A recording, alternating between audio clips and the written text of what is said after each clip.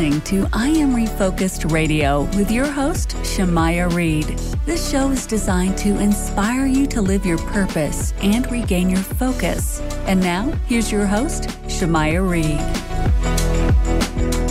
Hey, welcome to Refocus Radio. We are here once again today. We have another show lineup for y'all today. We have a returning guest, Erick Stakelbeck, and we have an amazing show lineup for y'all.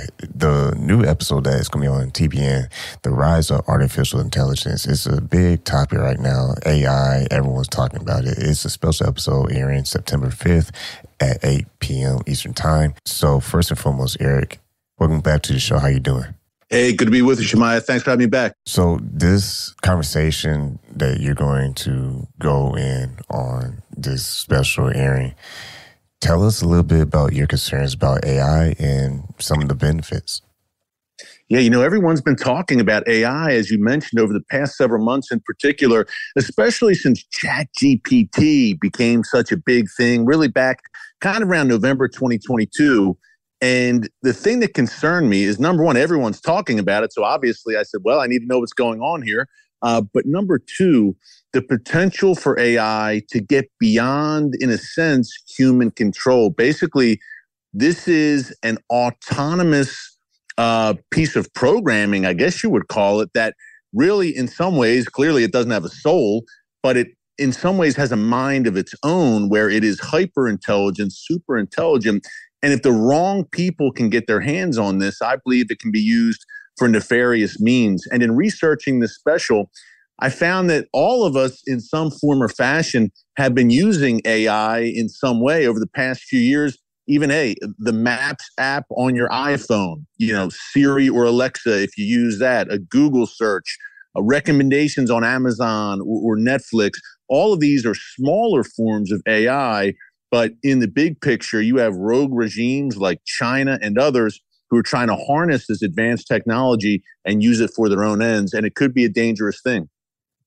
And to your point, when it comes to the balance between the technical advancement of ethical considerations, how crucial is it to have that point of view? Because from ethics purpose and from benefits purpose, there seems to be a gray area. Yeah, Shemaiah, I'm glad you brought that up, because when you think of, China, Vladimir Putin's Russia, and some of these other world actors who are trying to perfect AI, they don't have the same moral and ethical concerns in many cases that we have here in the West. They don't have many guardrails as to what they'll do. And coming at it from a Christian perspective, me personally, I come at it from a biblical worldview. There are serious concerns that some of the folks behind AI who are controlling this program have a view that is hostile to Christianity or a biblical worldview. So look, could AI be programmed to have somewhat of a hostile attitude towards Christianity? We even have some leading intellectuals and thinkers who are saying, well, maybe AI can create its own religion. AI is such a super intelligent entity. It can, one thinker, so-called, said, it could perfect religion. AI could make the perfect religion. These are real discussions happening right now, to the point, Shemaiah, where in Germany back in June, we had the first ever AI church service where the sermon was completely written by artificial intelligence, and even the so-called preacher was an AI, basically, avatar. So this is where we're at right now. This is growing quickly.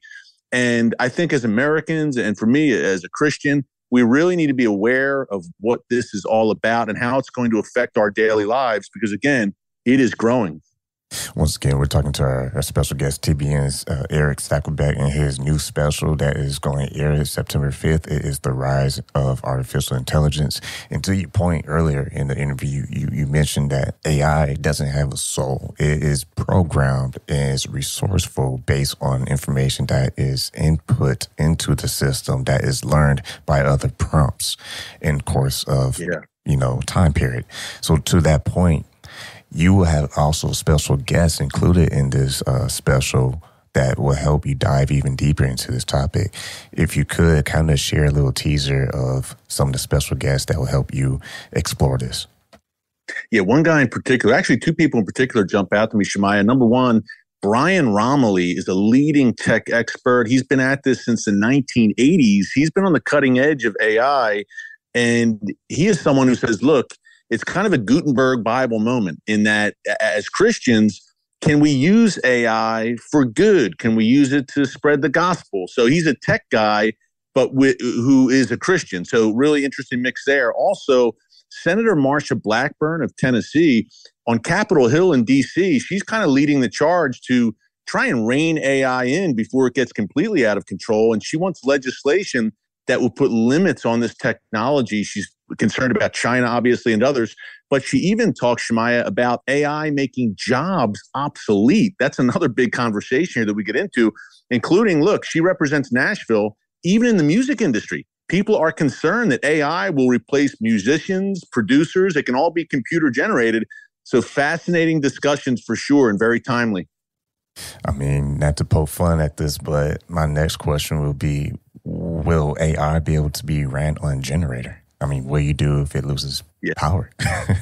Yeah, well, that's a great question. What if you have a blackout? What will AI do then? That's actually a great question. And hey, for me as a newsman, Shemaiah, they're even talking about AI avatars delivering the news soon. So, man, this is going in a lot of different directions. There is certainly potential danger with it, no doubt. But, hopefully we can, social media for all its downfalls and iPhones for all their downfalls.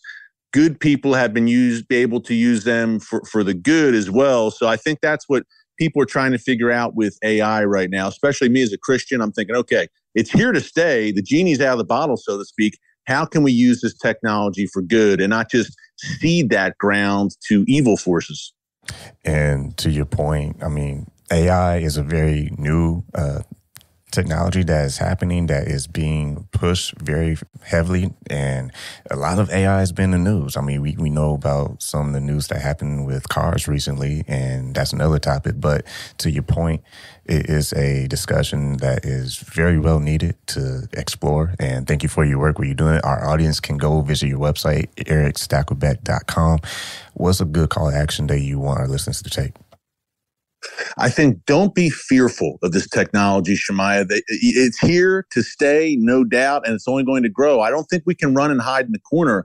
I think we need to say, okay, what's it all about? We don't have to become AI experts, but I think we need to at least be aware of it and be ready for the challenges it poses.